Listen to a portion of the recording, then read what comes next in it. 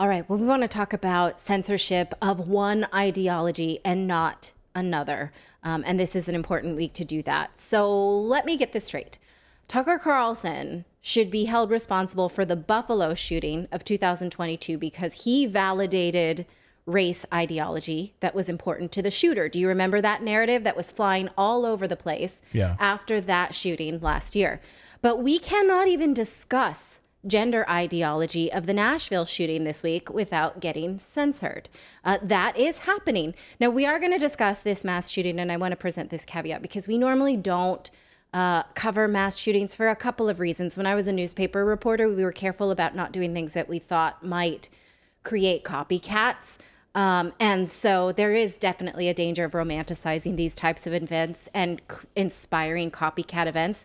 And also, I do not ever want to commit the sin of reducing mass shootings to one thing. I think that is what is so odious about what politicians do, is that as soon as this happens, we get a tweet, thoughts and prayers, mental health, thoughts and prayers, gun control, thoughts and prayers, toxic masculinity.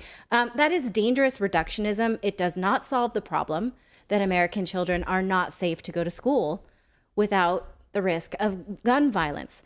What I want to talk about here is competing ideologies, though, and their ability to be spoken in the age of censorship. Because this week we saw that one radical ideology is protected and the other is vilified. And what I would like to make the case here is that all radical ideologies should be rejected. Because why does someone become radical? It's because they feel so powerless in this world that they think they have to then act out in violence. It's like living as a toddler because you have no power to create the world that you want to live in, and you feel like you have to then become violent. That's sort of the definition of someone who's radicalized, right?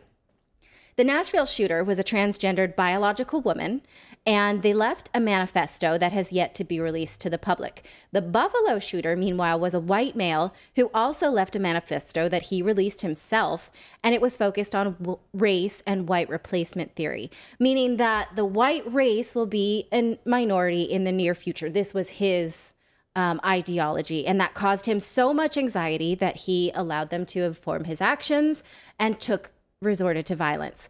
Now, here is CNN at the time, Brian Stelter.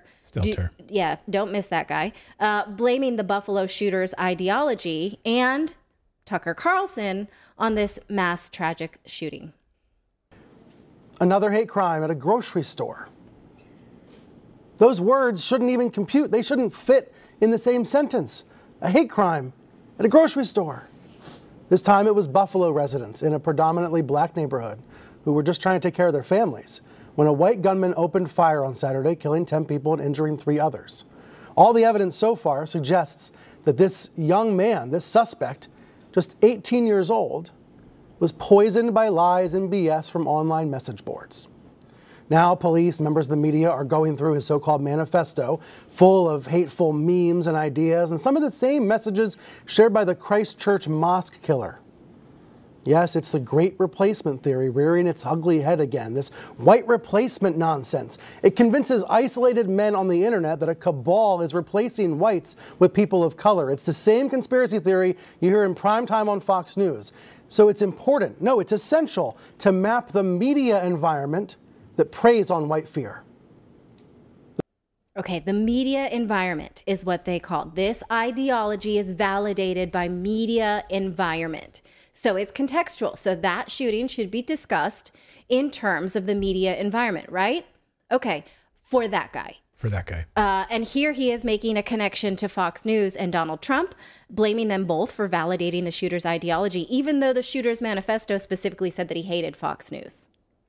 Right, that there is a complex conspiracy theory that's as old as our American society, and in which white Americans are being told and being poisoned through the internet, but also through some relatively mainstream media organizations on the right, being told that they're facing a demographic crisis and that they have to stand up for themselves. And let's just be clear, Wes, you're talking about Tucker Carlson, you're talking about Laura Ingraham, you're talking about the biggest stars on Fox News.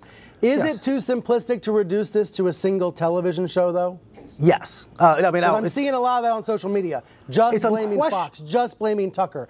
And I think there's a lot of blame to go around.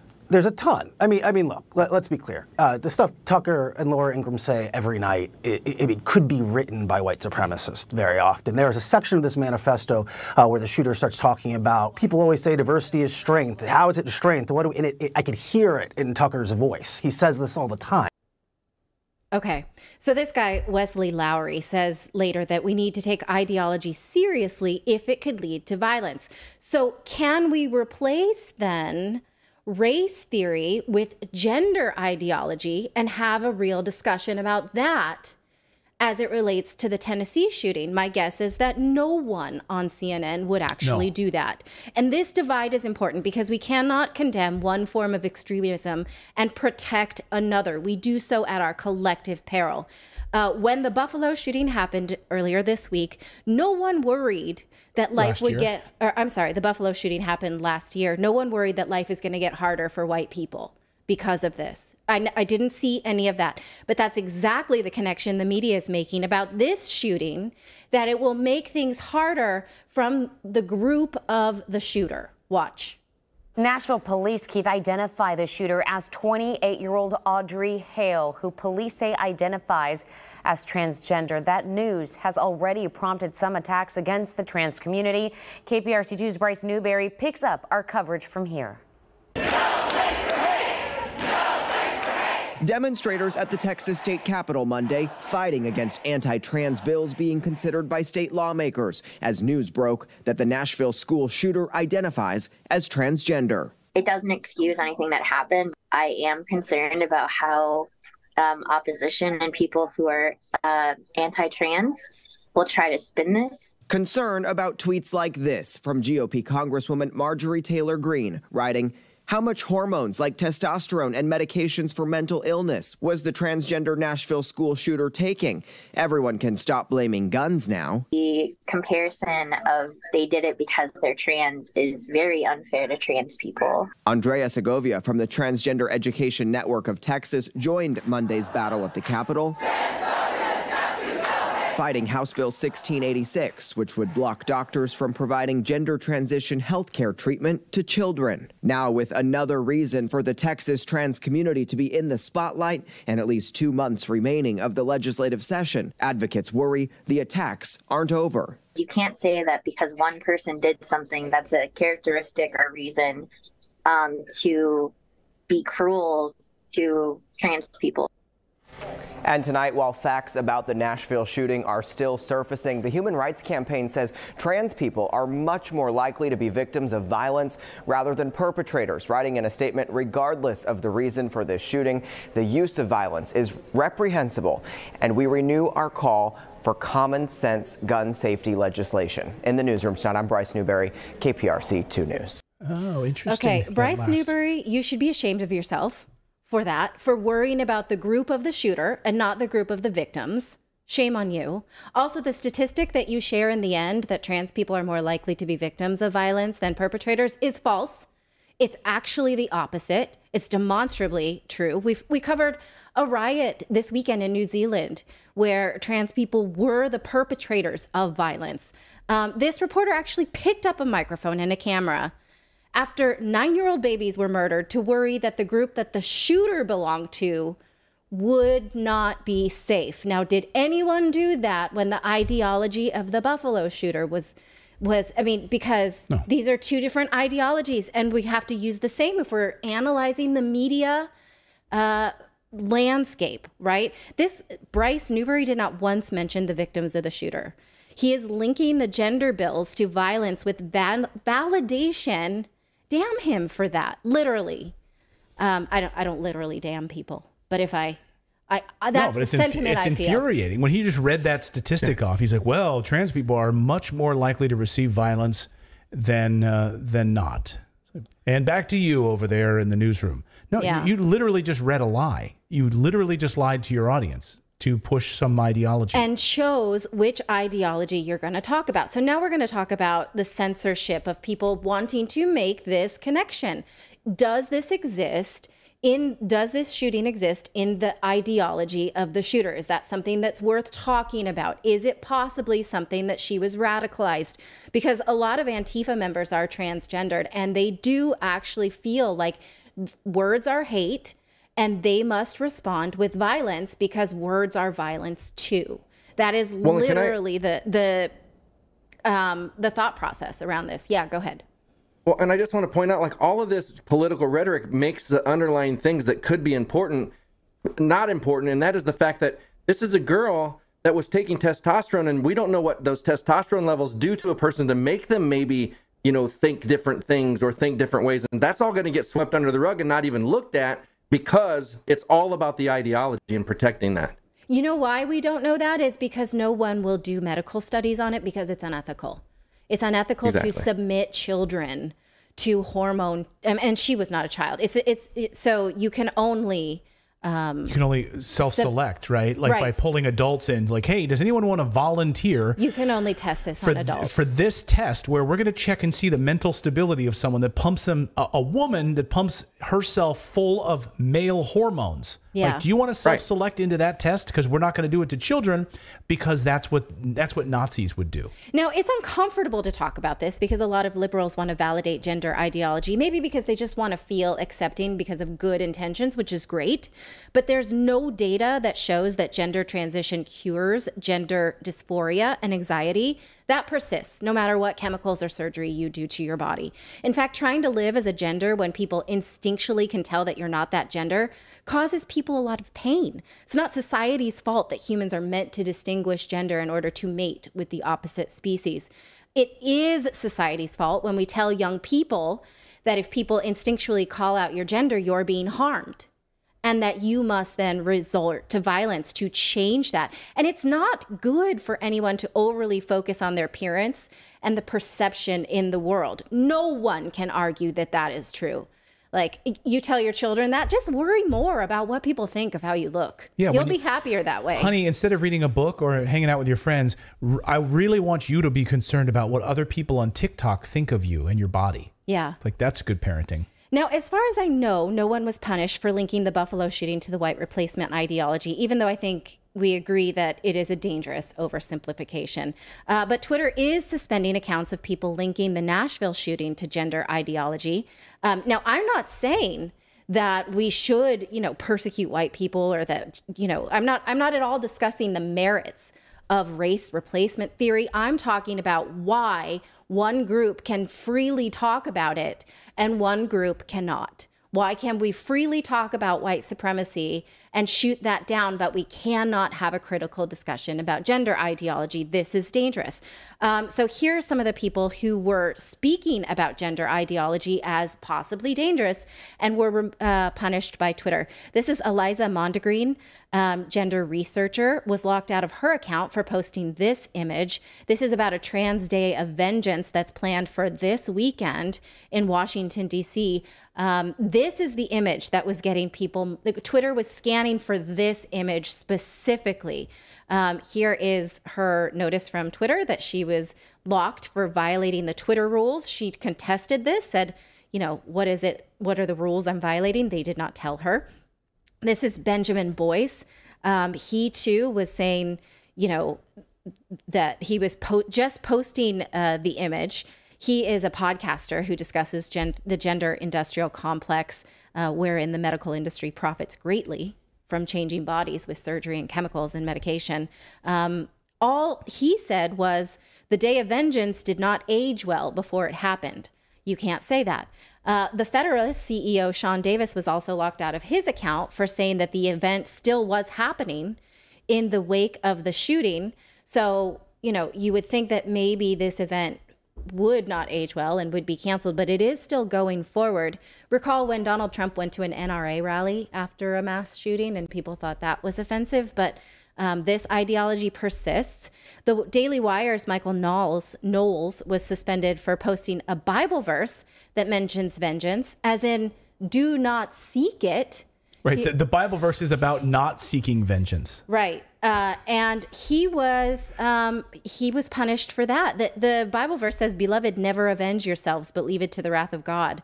For it is written, vengeance is mine, I shall repay." So it's like, don't seek vengeance. You can't say that. I mean, it's a pretty peaceful tweet. right? Marjorie Taylor Greene was locked out of her account. And in this thread, a Twitter executive responds to it because it's Ian Miles Chong who says that Twitter is, cracking down on anyone who posts about this Trans Day of Vengeance. And Ella Irwin is the Twitter representative saying, yes, we automatically sweep our platform and removed over 5,000 tweets about this poster. We do not support tweets that incite violence, irrespective of who posts them. Vengeance does not imply peaceful protest. Organizing or support for peaceful protest is okay. So maybe Twitter is removing this because they're deciding not to promote something that might glorify violence, because that, in the wake of January 6th, they said, oh, we should have censored that. Maybe, this discussion. But Marjorie Taylor Greene is saying that's not true. You actually are punishing. I was locked out of my congressional account for 7 days. So it's not just they're sweeping it, but they are punishing.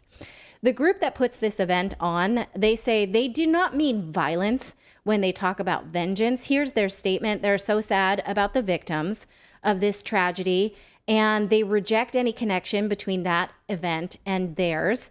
They say vengeance means fighting back with vehemence. A strong word. It's an alliteration too. So you're just substituting vengeance for vehemence. They're saying we don't think violence is the answer. Right? It's a call for our allies to stand up and fight to bring down the forces that try to divide and subjugate us all. Well, then why don't you name your event a day of vehemence? Oh, well, or a day of we promoted the rage against the rage against the war machine protests. Yeah. We promoted that. We've had Nick Brana on the show, Roger Waters, all these people who were speaking at that event. We were happy to promote having rage against war, right? We want peace. So rage is a good word. You could use rage. Rage is an appropriate emotion, right? You don't have to hurt anybody. But vengeance. If you're rageful, right? And notice the open invitation, the poster that's been taken down says, wear a mask, bring a friend. This is an Antifa call to come and rough stuff up because they don't wear a mask having anything to do with COVID.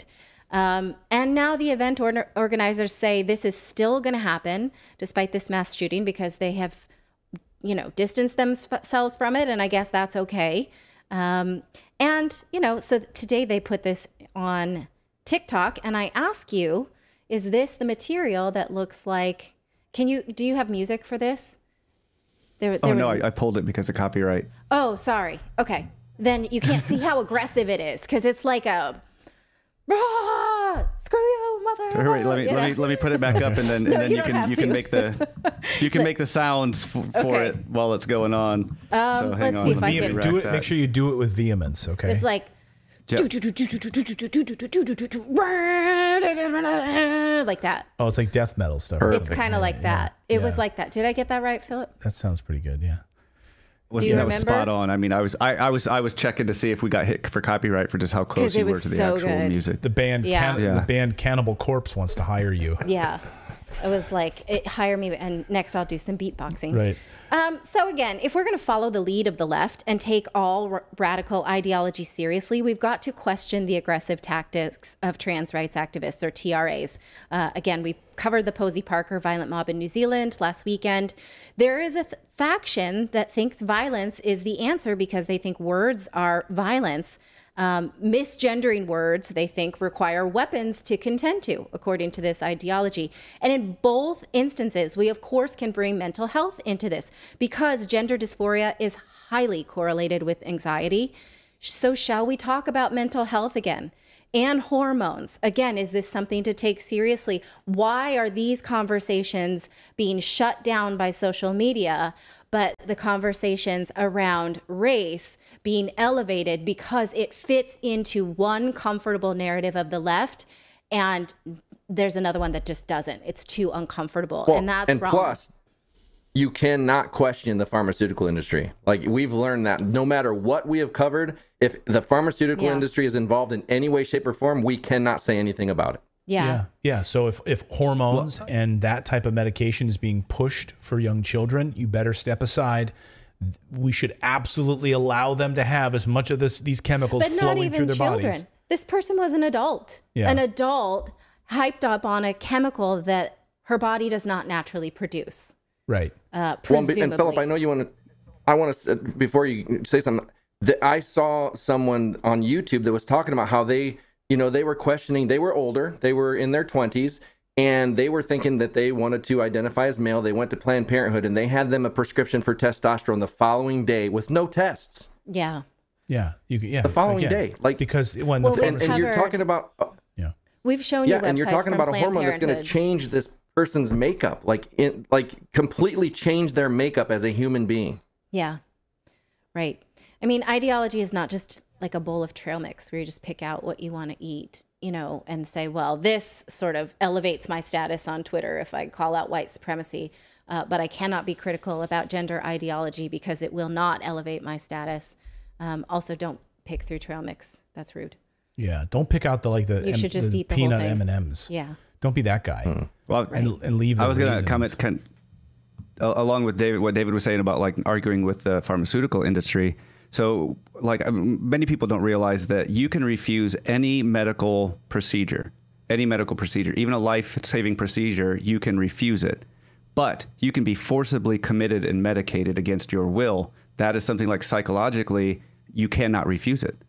So a court can't force you into brain surgery, but a court can force you to receive like medication for if you are bipolar. So that, I mean, when you look at like the laws we have on people getting committed, like the pharmaceutical industry is very, very deep in what the psychological, industry.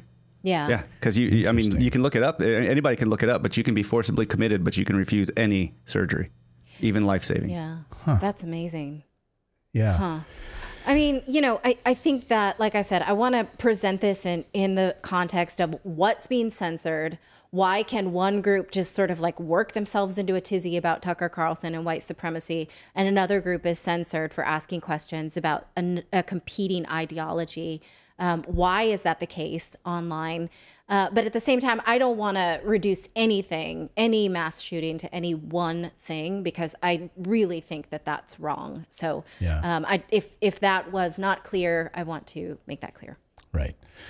Well said. Let us know your thoughts on this in the comments below. And and please weigh in on all of our stories here in the comments below. We appreciate it. Like, here's one comment that just came in, and I wanted to address it, from Te Paranga Hermea. Te Paranga Hermea says, Clayton, why do you hate on China? It's so funny you say that, because on this show, very often people say to me regularly, why are you pro-China?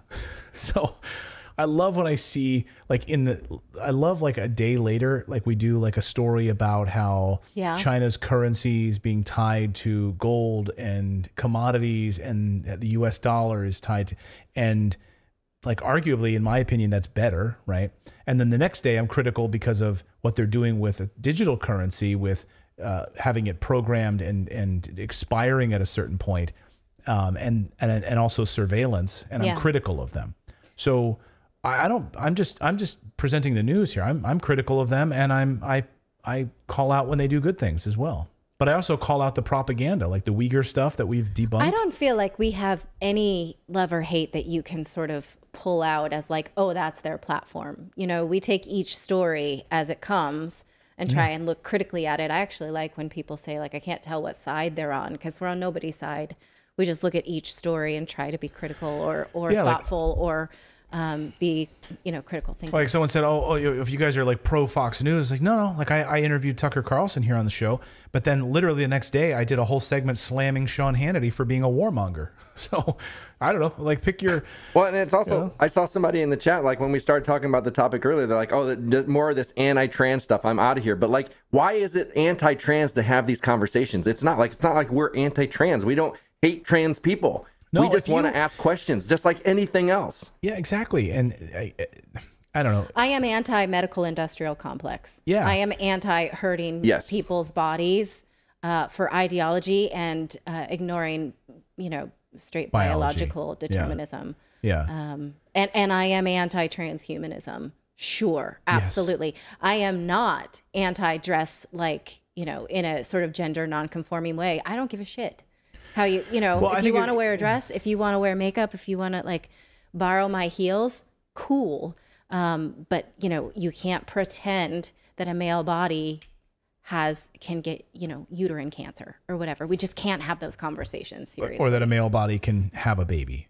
Right. Right. That can't, I don't know, like, what school you went to, but like that can't happen. And I'm not down for anyone to like dogpile my kids for an instinctually calling someone a he or a she. Like, I'm not down for that. You know, I'm not down for reordering society around one single ideology. Doesn't matter what it is. Can be gender, can be race, like no reordering society for ideology, period. So yeah, that's where I stand. But, you know, we can talk about these things like completely, you know, each one, take them one at a time. Yeah, wear whatever you want. You want to wear a dress, great. Just don't push pharmaceuticals on my 12-year-old and tell them that they need to get a hysterectomy or whatever. Keep that away from me. Please keep that away from me. And that to me is like sinful and like really evil, actually, to push that agenda. We are vehemently anti-war on this show. Like that is one thing that we are absolutely will stand on this show. So that is one big 100%. Platform we had here. Anti-war on this show. Today's episode is brought to you by Sunday Lawn Care. Hey, there's something you might not know about me. Every college summer or even high school summers, I used to mow lawns for a living. That's what I did every day, nonstop, mowing lawns. And I absolutely loved it when the spring would hit and I'd get to be outside. And I loved the completion feeling of a great lawn, getting my lawn mowed. My dad was a lawn purist. He loved making sure the lawn looked great. And so I love getting out there, digging in the garden, weeding, making sure the lawn looks perfect. And Sunday Lawn Care makes it easier than ever to enjoy your lawn. I mean, here's how it works. Sunday is everything you need to get the lawns you've dreamed of. I used to remember going to Home Depot and going back and forth trying to find out different fertilizers to use. It was awful, awful, awful. Well, this spring, if you go to getsunday.com/redacted and you enter your address, you will get a customized weather plan created just for your lawn. No trips to the store, no hauling heavy bags, since they ship straight to your home. You just need a hose. That's all you need to apply the Sunday. You can fertilize your whole lawn in less time than it takes you to watch an episode of your favorite TV show. And they only use ingredients you can feel good about. No harsh chemicals, no long waiting periods, or trying to keep your kids and pets off the lawn. Simply apply, let it dry, and you're back to enjoying your yard. Sunday is easy and affordable. Some lawn care services cost more than $1,500 a year. But Sunday's full season plan starts at just $109. And Sunday is offering our listeners 20% off. That's right. The full season plan starts at just $109, and you can get 20% off when you visit getsunday.com/redacted at checkout. Again, it's getsunday.com/redacted at checkout. You have to put that get in front of there, right? Getsunday.com/redacted to get 20% off your custom plan.